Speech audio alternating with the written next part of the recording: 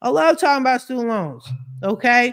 First of all, that whole Biden thing is a bunch of crap, but whatever. I pulled back. Okay. I pulled back when Biden was starting to forgive everybody, certain people, some people, all people, some people stuff is coming back, whatever. Before all of that foolery kicked in, I was getting student loans removed from the credit report. I think at this point, my numbers are at least $3+ million I've gotten removed. On one person's credit report alone, I removed $600,000 worth of student loans. Okay.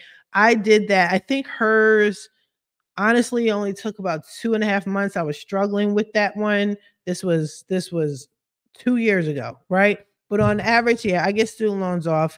It's no big deal. Does that mean you don't owe student loans? No, it doesn't. It just means it's off your credit report. And I tell my clients, I'm very honest with my clients, and I let them make the decision. But there's so many options when it comes to student loans. You could just get it removed off your credit report. You can do an IDR. I did have a video where a master class where I showed people how to properly fill out an IDR, because people say, oh no, I could do my own IDR, blah, blah, blah. You can, but do you know the right things to say to get what you want?